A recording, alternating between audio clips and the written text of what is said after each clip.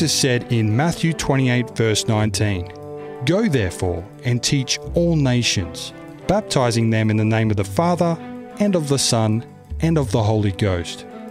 Welcome to Go Teach All Nations, bringing you Christ's teachings through Australian and international speakers. And here is today's presenter, Justin Torossian. It's a wonderful privilege to be here for this weekend, this Alive Summit called Overcomer. And as we dive into our message this morning, I'd like to invite you to bow your heads with me for a word of prayer before we do. Our Father in heaven, we thank you so much that you promise that if we come unto you, that you will hear us and you will answer us and you will show us great and mighty things that we do not know. And so, Lord, we come and we call unto you now and we pray that you would teach us and that you'd speak to us something new from your word and something that will challenge us to rise higher with you. Speak, Lord, for your servants are listening. In Jesus' name, amen.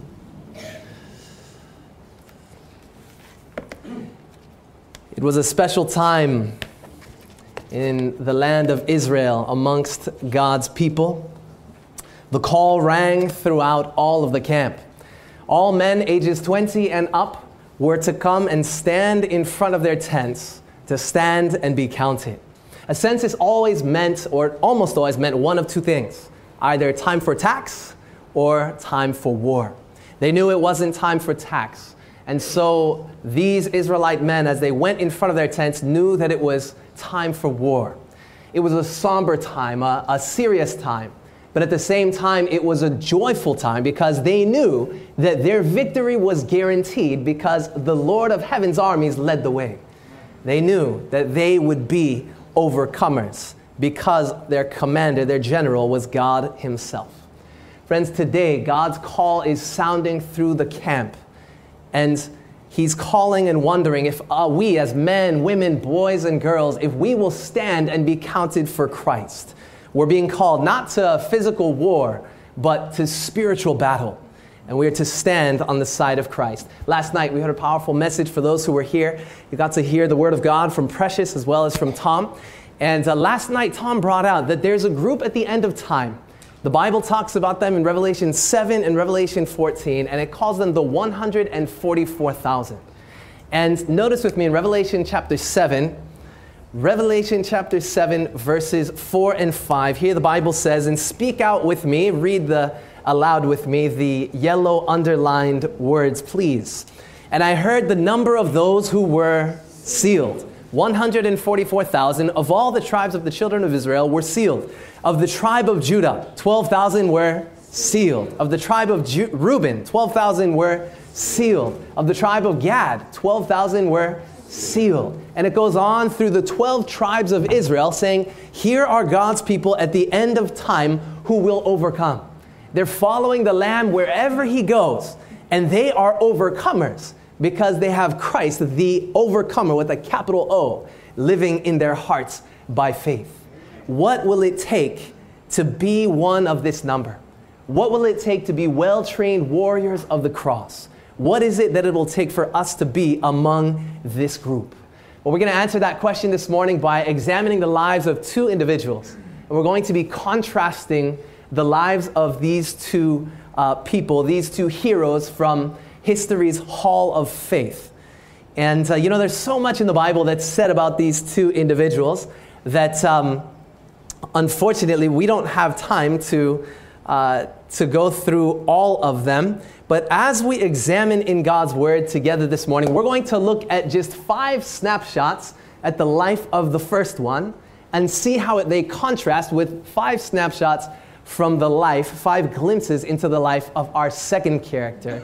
And we'll gather the message that God has for us today and what it means for us when it comes to being overcomers in Christ. Our first character is the epitome of what the world tells us is true manliness. Samson's story begins before he was born. In fact, the angel of the Lord appeared to Samson's parents before he was even born. And as he did, he told them that their son's birth would bring them great joy. Now, their son was to be a Nazirite. His hair was never to be cut, and he was to be holy from birth. Well aware of the power of prenatal influences, God told his mother not to drink any alcohol and what to stay away from and what not to do and what to do in order that the health of their baby was optimal. It was the best that it could possibly be. In our first snapshot of Samson, it's in Judges chapter 14. And the Bible tells us in verses 1 and 2 of this chapter that Samson saw a woman. She caught his eye. And, his hometown, the Bible tells us, if you look at geography, it was right on the border of the Philistines. And Samson was hanging out with people in Timnah that was just across over in the Philistine lands, across the border. And the Bible tells us that he came back to his parents and he actually said, I want to marry this girl. Get it set up for me because she pleases me. I like her. Get her for me as a wife. This was in the day where families were much more involved in the marriage process than the Western world here today. And listen to what Samson replied to his parents. Now, his parents knew that God had said, don't marry outside of your faith.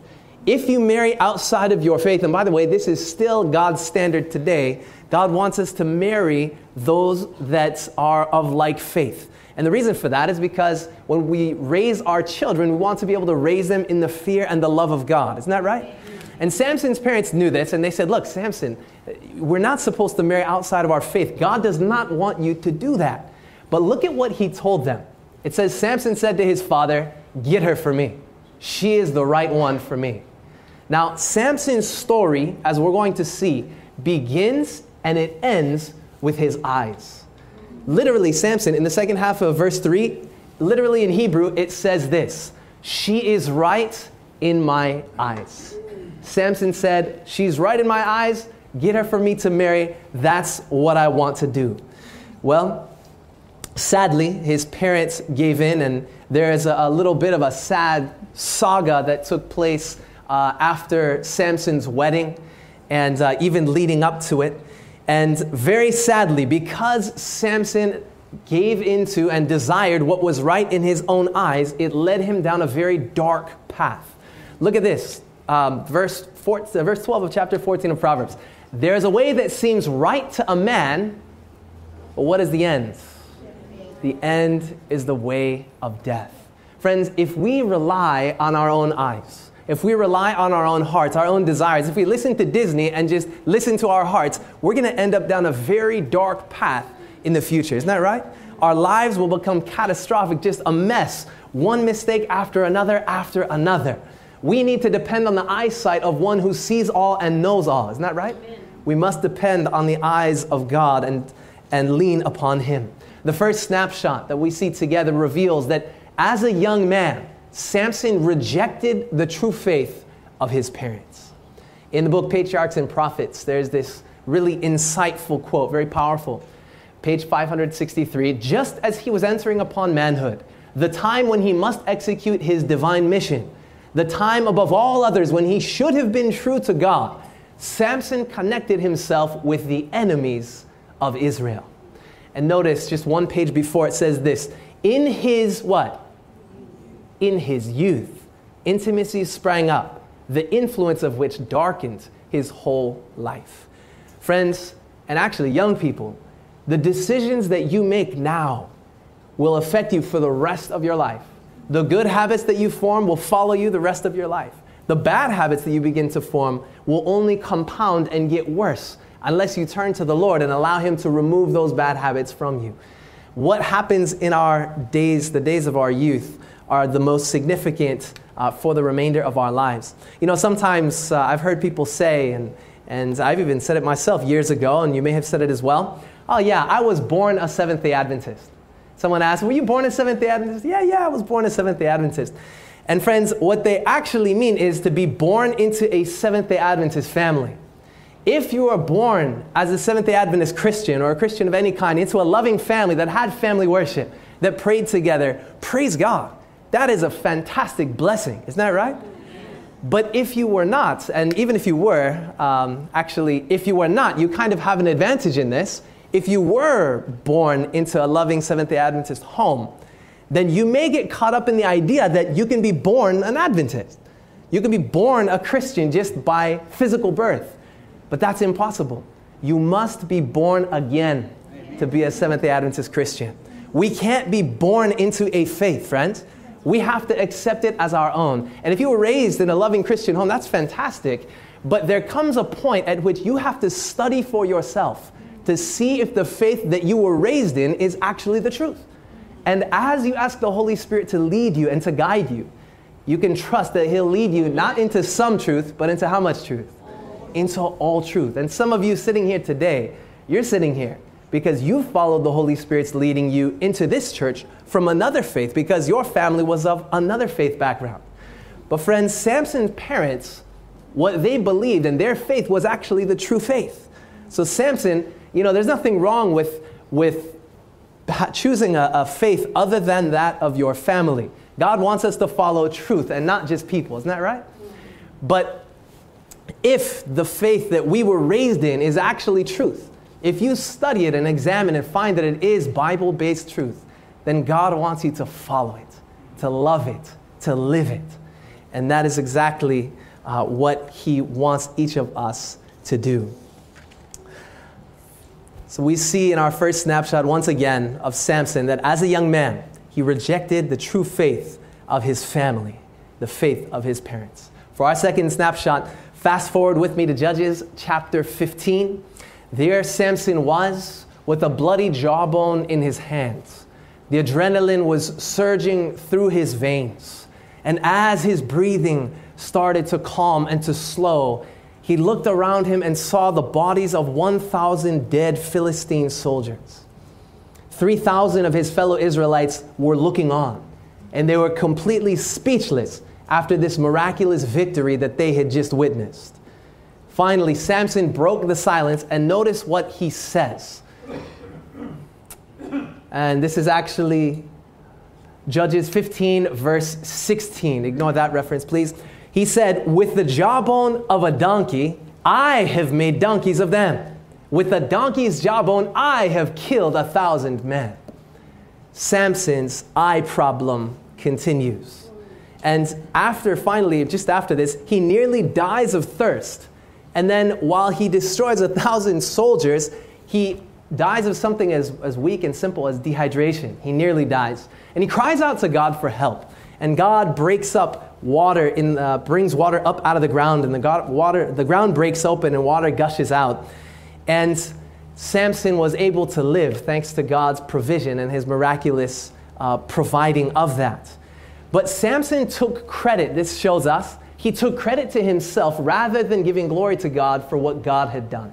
He took the credit for something that the Lord did. Our second snapshot shows us that Samson failed to recognize God's presence and His providence in the greatest events of his life. And friends, I don't know about you, but sometimes it can be easy to forget about God in the good times. Or when He does something great through us, it can be easy to just let the glory and the credit come to us. But we should always direct glory to Him and recognize His presence and His providence in the good times as well as the bad. For snapshot number three,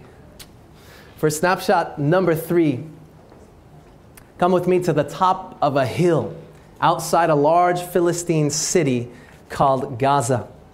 Samson's conscience had woken him up at midnight, and realizing his guilt in breaking his vow as a Nazirite, he got up and he left the side of the Philistine prostitute that he had come into the city to sleep with.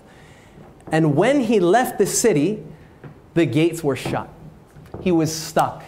Here he was. He'd gotten himself in this mess, and now he was stuck, completely stuck. Well, God had seen his heart of repentance. God saw that, yes, Samson had blown it. After 20 years of successfully leading Israel in victory and freedom, Samson blew it, and he went into Gaza to sleep with a prostitute. But God recognized his repentance. And as in the mercy of God, He poured out His Spirit upon him. And Judges 16 verse 3 tells us what happened. It says, "Then he got up and took hold of the city gate, and he pulled it up, doors, posts, lock, and all. He put them on his shoulders, and he carried them all the way to the top of the hill overlooking Hebron. No, Samson could have just ripped open the doors and walked out. But no, he grabs not just one door, not just two doors, but the posts as well, and he rips them up out of the ground. And instead of just tossing them aside, he puts them on his back and he walks up to a hill outside the city, and then he throws them down. As if to say, what, you think a gate can hold me back? You think ropes or chains can hold me? But Samson had gone into that city a slave to lust and sexual pleasure.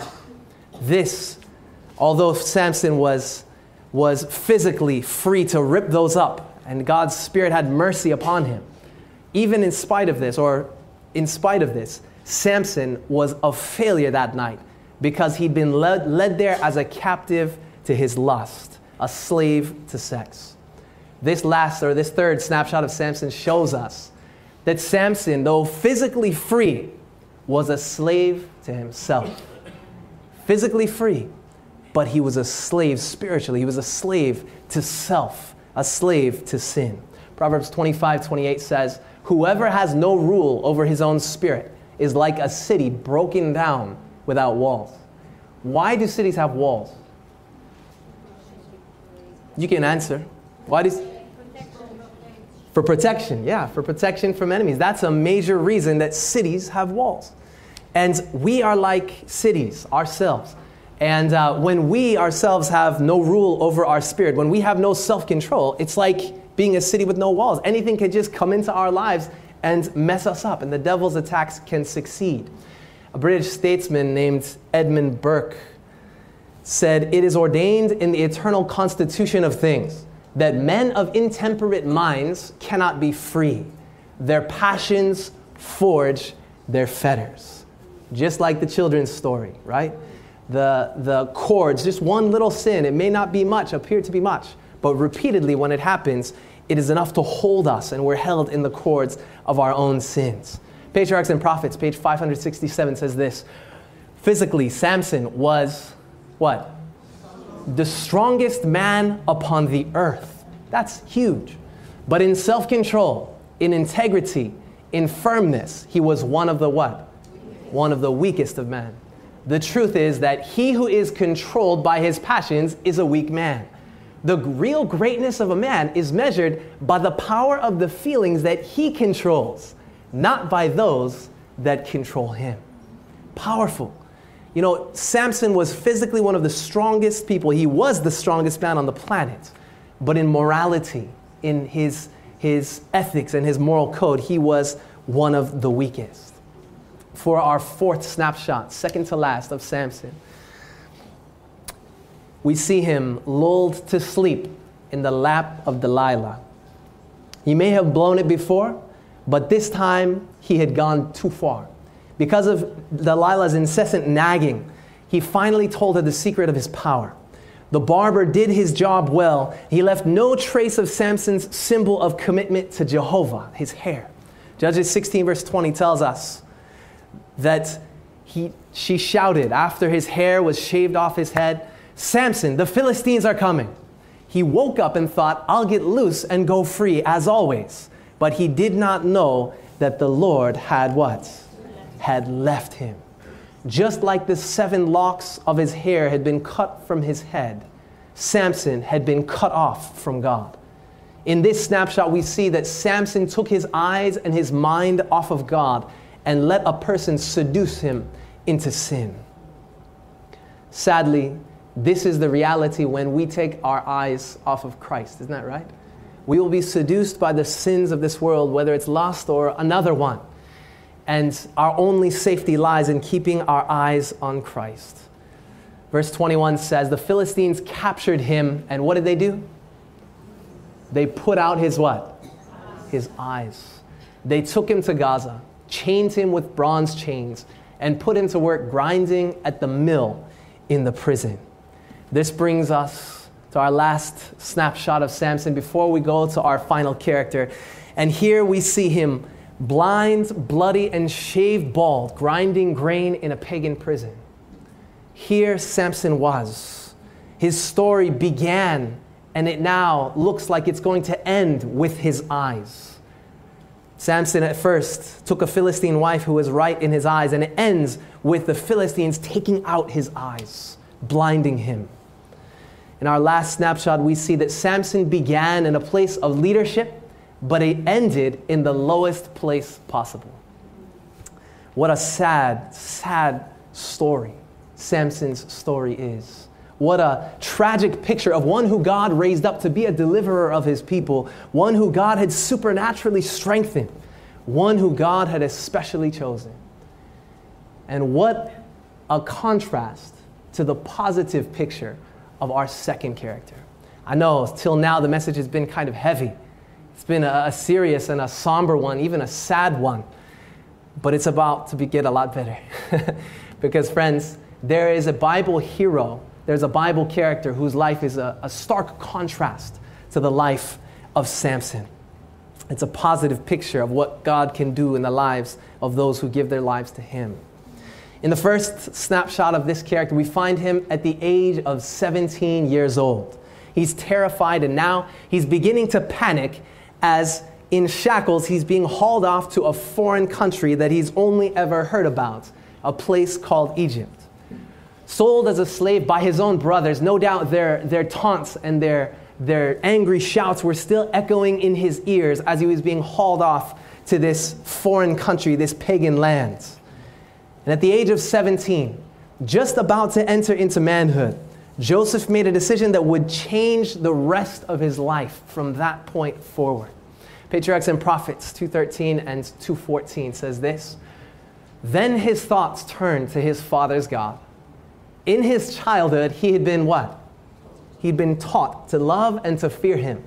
Now all these precious lessons came vividly before him. Joseph believed that the God of his fathers would be his God. And then and there he gave himself fully to the Lord. And he prayed that the keeper of Israel would be with him in the land of his exile." Here Joseph was, and he decided to make the faith of his father his own faith. There was nobody else around that shared his faith, but he knew that it was the truth. He knew that God would care for him. And so Joseph, while a contrast to Samson, who forsook the faith of his family, the true faith, Joseph made the faith of his family his own. Amen? This is a picture, the first picture we get of Joseph. Fast forward with me a little bit to snapshot number 2. It says, "Now Joseph had been taken down to Egypt.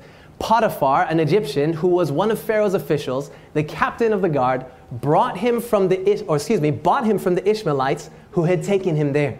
So here he was, sold into slavery.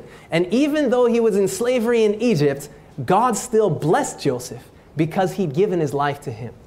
I just pause to say, it doesn't matter where you are. It doesn't matter your circumstances in life. If you've given yourself to God, you can know that he will bless you. Not only bless you, but he'll bless others through you. And this is exactly what happened with Potiphar.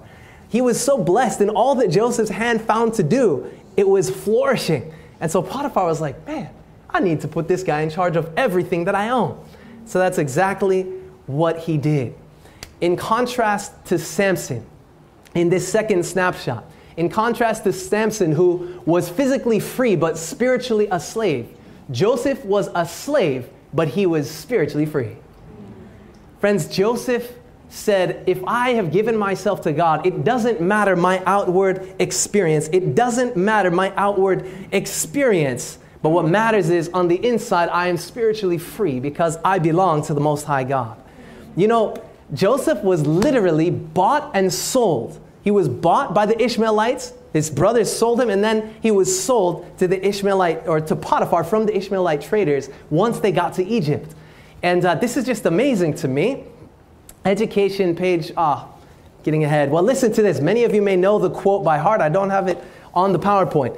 But Education page 57, while talking about Daniel and Joseph, who were both captives, slaves that were essentially bought and sold and were hauled off to a foreign land, Ellen White pens these beautiful words.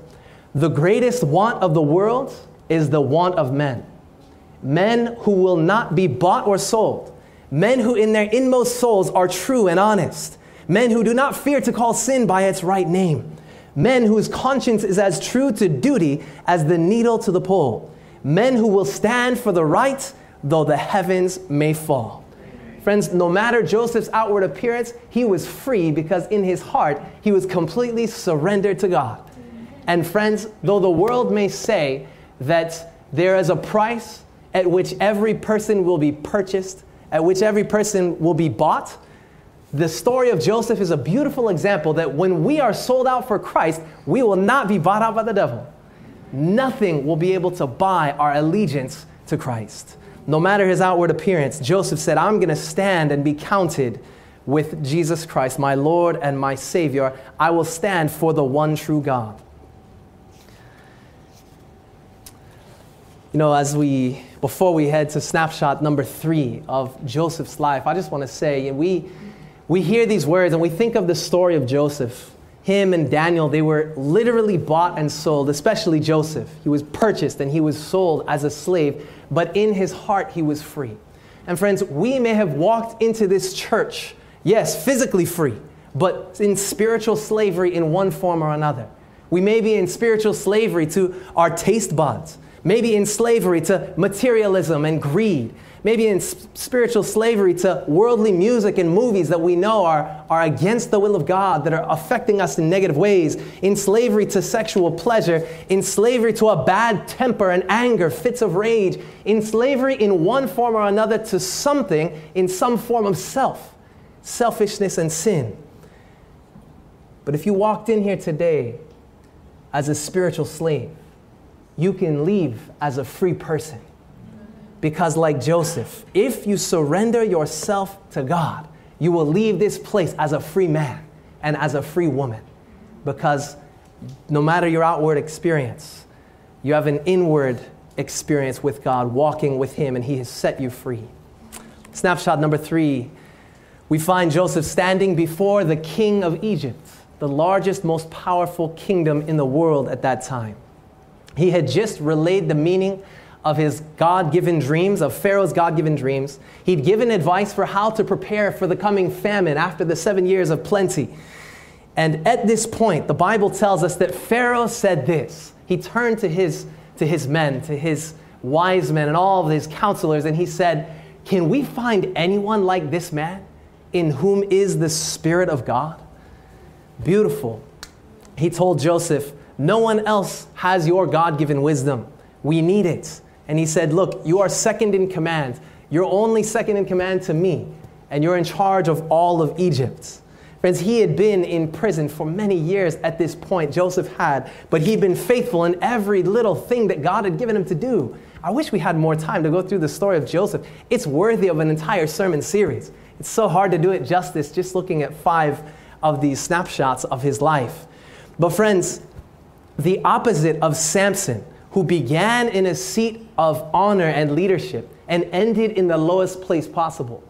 Joseph began in the lowest place possible, and he ascended to the seat of leadership and honor right next to Pharaoh, in the highest place basically that could be had in the entire empire. Samson, he fell from the highest place to the lowest place because of his failures, and Joseph succeeded because of his faithfulness. And because of God's faithfulness to him. God says, to those who are faithful to me, to those who honor me, I will honor. And He is faithful to His word in that. Isn't that right?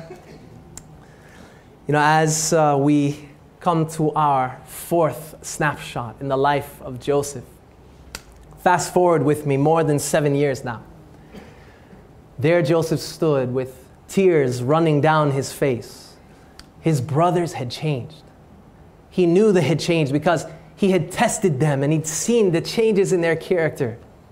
All 12 or all 11 of them actually. And as tears were running down his face, he could bear it no more. And he said, "I am Joseph. Does my father still live?"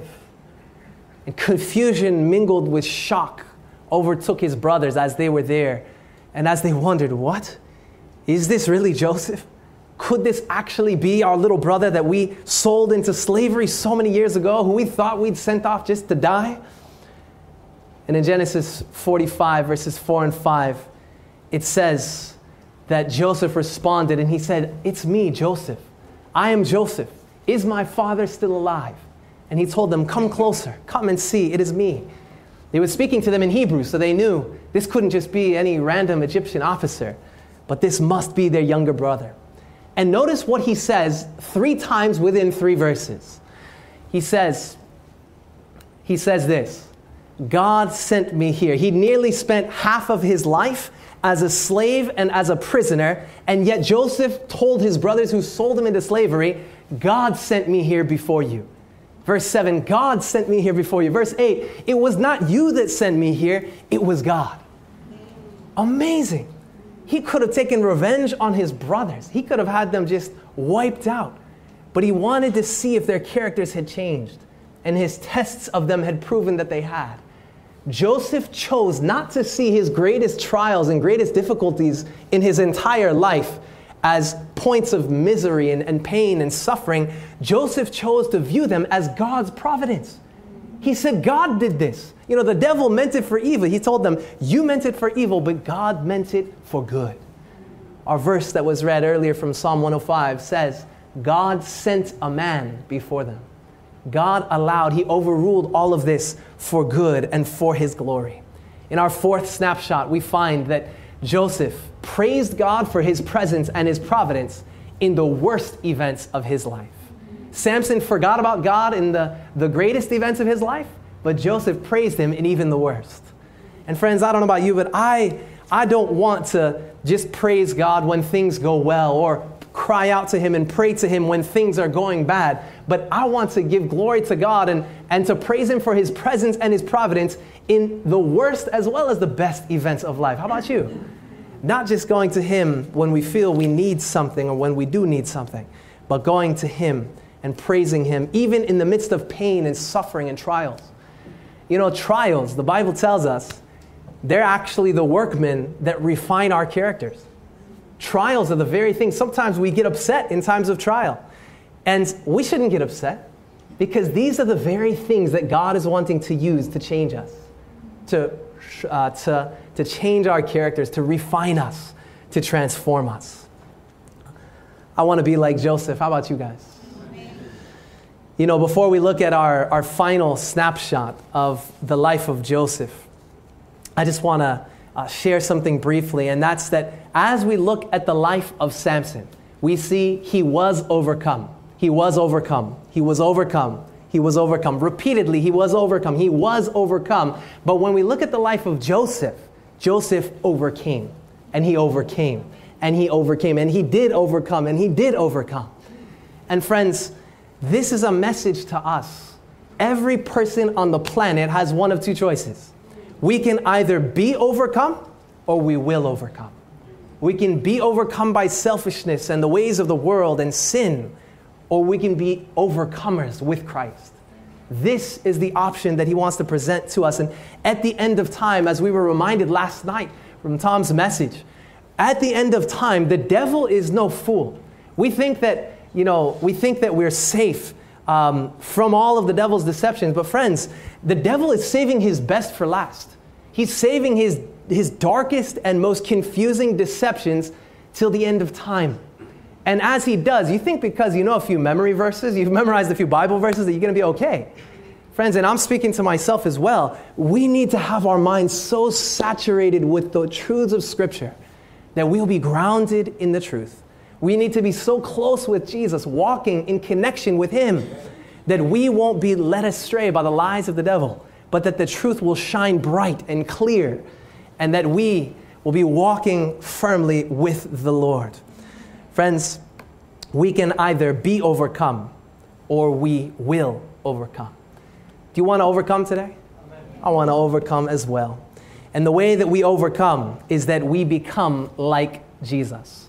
You see, he wants every snapshot of our life, every decision, every individual decision that we make.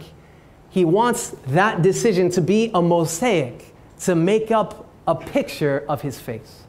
Christ wants our lives and the choices we make and the lives we live to be a reflection of himself, to shine bright for him. And did you know that, before we get to our last snapshot, I just want to share this with you. Did you know that God raised up both Samson and Joseph to be types of Christ? to be a type of Christ. He wanted them to be a picture of the future coming Christ. And I just want to share a few of these with you. They amazed me as I was studying and I discovered them. But when it comes to Joseph, I just want to share some of these very powerful, how there's so many parallels between Joseph and Jesus. First of all, Joseph was sold for 20 pieces of silver. Jesus was sold for 30. Joseph was sold by his own brothers. Jesus was sold by one of his own disciples. Third, Joseph's holy life brought on the wrath of his unholy brothers. Jesus' holy life brought on the wrath of the unholy religious leaders. Fourth, the same plan which Jesus' brothers tried to get rid of him with was turned around by God to be the very thing that provided them life. And it was the exact same for Jesus on the cross, for the very ones that put him to death. Fifth, Joseph was condemned to a prison based upon false witnesses. So was Jesus. Sixth, when Joseph had the ability to enact revenge on his brothers who sold him, he let them know that he had forgiven him. Similarly, on the cross, Jesus prayed, "Father, forgive them, for they know not what they do." Joseph recognized that God had sent him into Egypt to preserve life.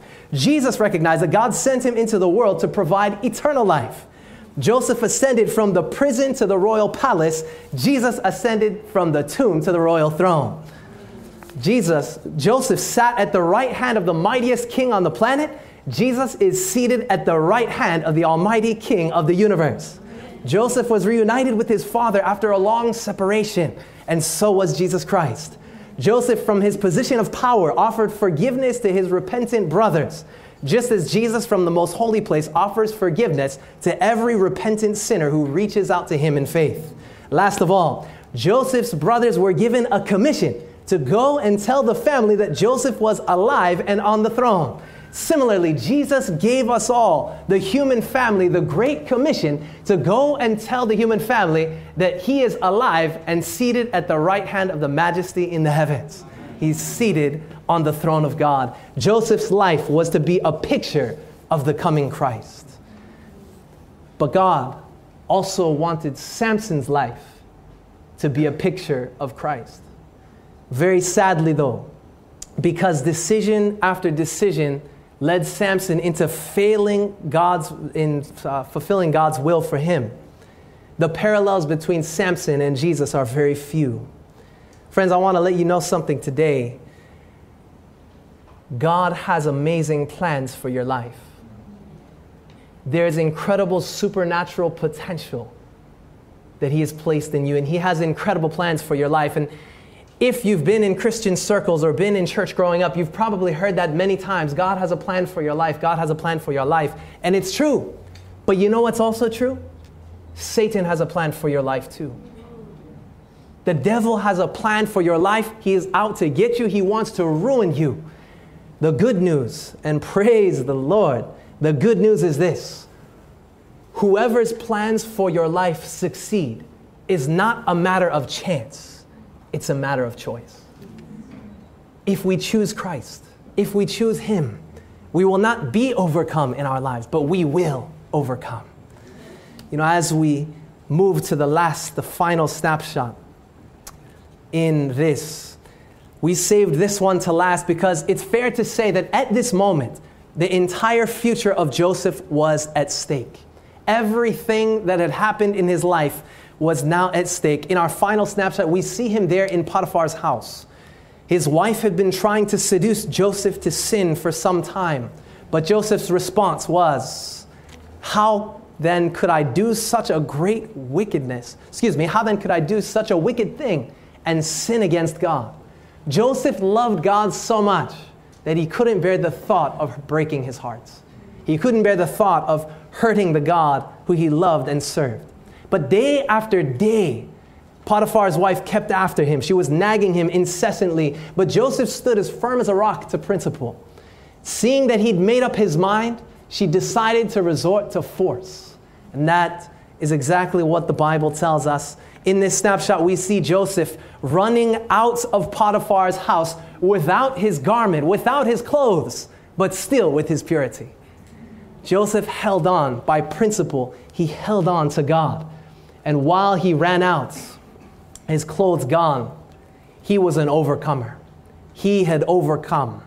Even though this could have resulted in Joseph's death, he said, I don't care. I would rather die than do this and sin against God. What a faithfulness. I want to be like that, don't you? In this fifth and final snapshot, we see that Joseph kept his eyes and his mind on God, and he refused to let a person seduce him into sin. Opposite of Samson, who had taken his eyes and his mind off of God and allowed himself to be seduced into sin. Friends, this is, and it's significant to note this was not a one-time thing where Joseph was tempted or even where Samson was tempted. This was a day in and day out nagging and incessant temptation. In Genesis 39:10, it says, when she asked Joseph day after day, he would not go to bed with her. Judges 16:16, Delilah kept on asking him day after day. This phrase in Hebrew means all the days long, like all day, every day, 24/7. This temptation was coming at them. And friends, temptations may be hammering you. They may be hitting you day in and day out, repeatedly. But if you stand firm in Christ, the Bible says, submit to God, therefore, in James 4. Resist the devil, and he will what? He will flee from you. You know one of the most powerful things we can do to resist temptation? It's actually the Bible's given antidote for sin. It's in Psalm chapter 119. Thy word have I, what? Hidden in my heart. Why? That I might not sin against thee. Hiding God's word in his heart. This is how God lives in our hearts through faith. One of the major ways that Christ reproduces his character in us is through his holy word, and he wants to do this in our lives. Friends, this was a hinge moment in each of their lives, in Joseph and in Samson, and it wasn't just one mistake. It was the culmination of all of the decisions that they had made up until that moment. Samson blew it, and Joseph succeeded, not because of one right or wrong decision, but because of many right decisions and many wrong decisions that had led up until that time. Friends, this is a principle that it's important to understand. And please, if you remember one thing, well, if you remember two things, let this be one of them from the message. What you don't master, what you don't overcome, will eventually overcome you. If we don't allow God to overcome the things in our lives that are pulling us down, that will eventually be our downfall. But if we allow God to, he'll come into our hearts by faith. He'll change us and transform us to the point that we don't even struggle with that thing anymore. And we look back and go, wow, thank you, Lord. I used to struggle with that. And it's been years, months since I've struggled, or years since I've struggled with that. Friends, each time we say yes to temptation, our willpower gets weaker. And each time we say yes to God, our willpower gets stronger. Let's say yes to God, and he gives us the strength to even say yes to him. You know, if you're ever struggling with temptation, you're tempted for something, with something, you can pray the prayer, Lord, take my will. Make me willing to be saved. Make me willing to be helped. And God will actually give you a desire to do the right thing. He'll place that in your heart. He'll give you the strength, and he'll enable you to overcome. Come back with me. And before we do, I should say, you know, as we've seen, Samson and Joseph were very, very different. They were opposite. Ellen White calls Samson a mighty weakling. Mighty physically, but one of the weakest men, right? But Joseph was also a mighty weakling. Did you know that? He recognized his own weakness, and he allowed God to be his strength. He allowed God to make him strong. Friends, Samson and Joseph have total opposite examples that we see through this. This is the good news, that though the devil specializes in making strong men and women weak, God specializes in making weak men and women strong. Amen. We must recognize our weakness. As Sharissa shared this morning, we must be overcome in order to overcome. We must let Christ overcome us, fill us, bless us with his presence that we may be strong. Friends, no matter your past, no matter the present, if you give yourself to him, he will strengthen your heart. He will strengthen your will. He'll strengthen your spiritual life so you can live Jesus' life, he can live his life through you. And you will live the life that Jesus would live if he were in your place. This is what God desires to do in each and every one of us, friends. God loves taking weak men and women and making them strong, mighty people of faith. And that's actually what he did with Samson. Let's go back to Judges 16 as we wrap this up. Samson is included in the Hall of Faith in Hebrews chapter 11. Although Samson's story ended in death, praise God, it did not end in failure, but it ended in faith. Judges chapter 16, there Samson was. He was made a laughingstock of 3,000 Philistine lords. It was a feast to Dagon, their god. And they were giving thanks because Samson had been delivered into their hands. Now echoing in Samson's ears was this song. And I imagine that it started off with one person, just this catchy little tune, this little ditty, like a TV commercial tune that you can't get out of your head, sung in mockery. And it began to swell and swell until nearly 3,000 were chanting, and these were their words: Our God has delivered into our hands our enemy, the destroyer of our lands, and the one who multiplied our dead. Samson finally realized, as he looked back over his life, that his life was not about himself. He realized that his life was about God. And this contest was not between Samson and the Philistines. This was between Yahweh and Dagon. It was between the one true God and these false gods that were backed by demons and fallen angels. Samson, as he realized the failure after failure that his life had had, couldn't weep because his eyes had been ripped out. But in his heart, he was weeping. And he cried out to God and he said these words: Sovereign Lord, please remember me. Please, God, give me my strength just once more. He asked to be brought to the center pillars of the temple. And there at the foundation, he put his hands on them. And with all of his weight, he pressed forward onto these and he prayed that God would strengthen him just once more. And the Bible tells us that as he pushed and the Spirit of God came upon him, that those pillars were broken and moved out of place.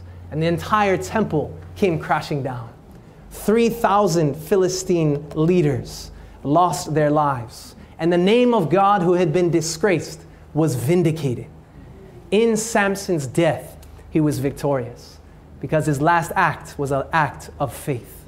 Samson's story tragically began and it ended with his eyes. He was led by the lust of his eyes and he ended up losing his eyes. Dark and sad are the closing pages of the final chapter of Samson's life. But praise God, and don't miss this, that chapter doesn't end with the end. It ends with to be continued. Because Samson's story will continue in glory when Jesus returns. Friends, praise the Lord. When he sees Christ face to face, when he is there on that day, when Jesus returns, and he has his brand new eyes, the first thing that he's going to see is the face of Jesus. And as Samson is there, the last thing he would have seen with his old eyes was the face of his persecutors, the face of his enemies. But the next thing he sees with his new eyes, it's going to be the face of his Savior, the face of his Redeemer. What a beautiful reminder. What a beautiful reminder of redemption Samson's new eyes will be throughout all of eternity. And along with Joseph and all the redeemed, instead of singing together, we shall overcome someday, we're going to sing when Jesus returns, we have overcome today. Amen. Christ will have come to airlift his people home, to take us to the place where we will spend an eternity with him. And I bet that throughout the ceaseless ages of eternity, as we sing the songs of Moses and of the Lamb, and as we sing the hymns that we have known and loved here, I bet Samson is going to sing with greater strength and energy and passion and fervor than any of us the words of the song of Amazing Grace. I once was lost, but now I'm found. Was blind, but now I see. Friends, praise God. Praise God that on that day when Jesus returns, by the mercies of God alone, Samson will be there, an overcomer. Praise God for the picture that we've seen today, the contrast between these two Bible characters.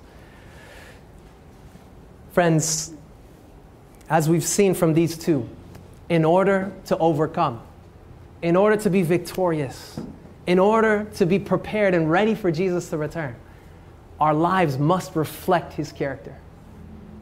The way that we come to know him, the way that he dwells in our hearts through faith, is through the written Word of God. And then he, the living Word of God, comes and dwells in our hearts through the Holy Spirit. We come to know him. We come to love him. We come to want to serve him more fully through the powerful messages of this book, his holy word. Today, if you want to say, Lord, I don't want to be overcome. I want to overcome. I recognize that I can only be an overcomer by reflecting the character of Jesus. I can only overcome in Christ's strength. If you want to say, Lord, I recognize that I am weak, but I want you to make me strong. The way that God tells us we are officially united with him so that we can overcome sin and death and be raised to walk in newness of life is giving our lives to him in baptism. And there are some today who are here and you've not yet committed to give your life to God in baptism. Maybe you've been coming to church for some time and it's something that God has been speaking to you. It's something that you know He's wanting you to do. But you've not yet stepped out and said, Lord, I'm going to surrender my all to you and be baptized. If that's you today, I just want to invite you to raise your hand where you are. If you'd like to say, Lord, I've not yet been baptized and I want to surrender my life to you in baptism. Amen. Maybe you're a young person here today. You've been raised in this church. And as you've been raised in this true Bible-based faith, you realize now it's time for you to study for yourself, to examine and to see if this is indeed God's truth. And you want to surrender your life to the Lord, not saying now, not saying this afternoon or tomorrow even or next week. It may be a few years down the line if you're 7 or 8 years old.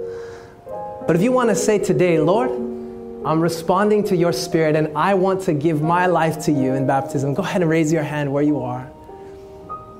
Amen. Amen. God bless you, sisters. For those who may be studying the Bible currently, and you've already made that commitment, I want to invite you to raise your hand where you are. And if you've raised your hand, go ahead and keep it raised. Praise God, brother. Praise the Lord, sister. Amen. Amen. Keep your hand raised. And let's bow our heads together as we pray. Father in heaven, thank you so much that you have overcome.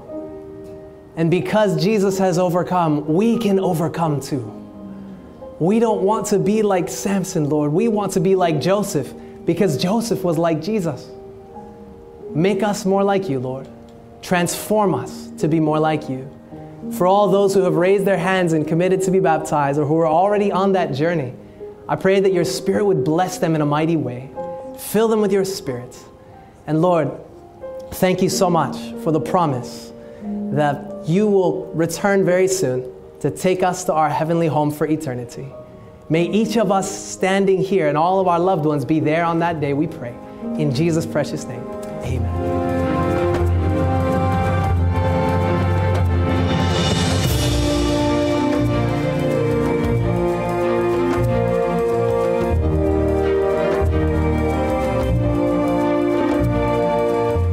This message was made available by the Waitara Seventh-day Adventist Church.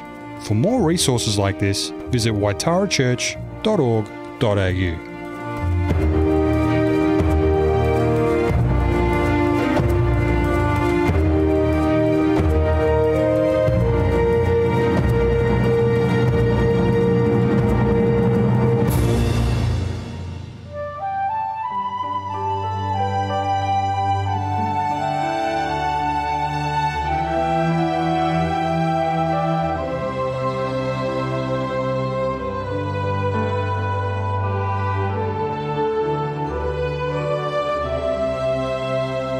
This is Be Like Jesus from Fountain View Academy. Teach me, Father, what to say. Teach me, Father, how to pray. Teach me all along the way how to be like Jesus. Be like Jesus, this my song, in the home and in the throng. Be like Jesus all day long. I would be like Jesus. Teach me how we may be one, like the Father and the Son. And when all is overcome, I would be like Jesus. Be like Jesus, this my song, in the home and in the throng. Be like Jesus all day long. I would be like Jesus.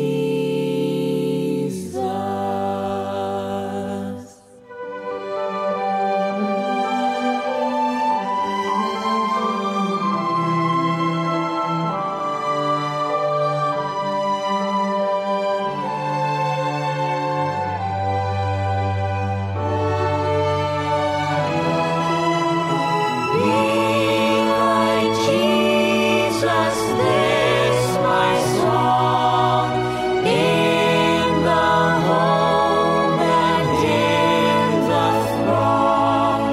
Be like Jesus all day long.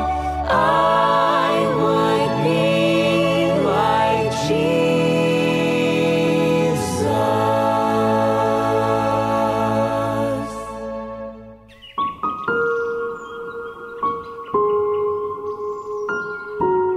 Let's listen to William Ackland as he shares a psalm from his paraphrase of the Bible called The Gift.